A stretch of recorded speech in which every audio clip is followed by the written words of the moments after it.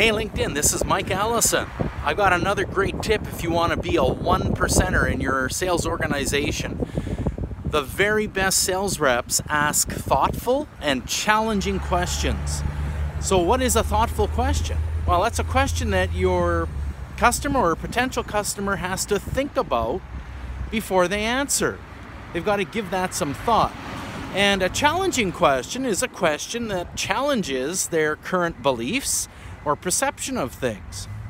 Now, you might be thinking, well, should I be challenging or asking questions that are going to challenge my prospective customers? And the answer is absolutely yes, you should. You should form good questions that really challenge their current way of doing things and help them to have a sense of or a feeling of discomfort with the current situation they're in, so that you can show them how they can make that situation they're in better through your solution to their problem.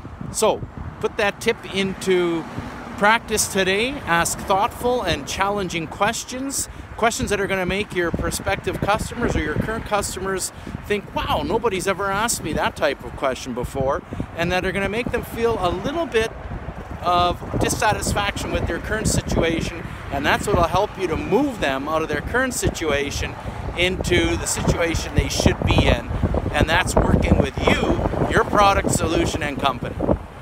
There you go. That's how you get in the top 1%. Bye-bye.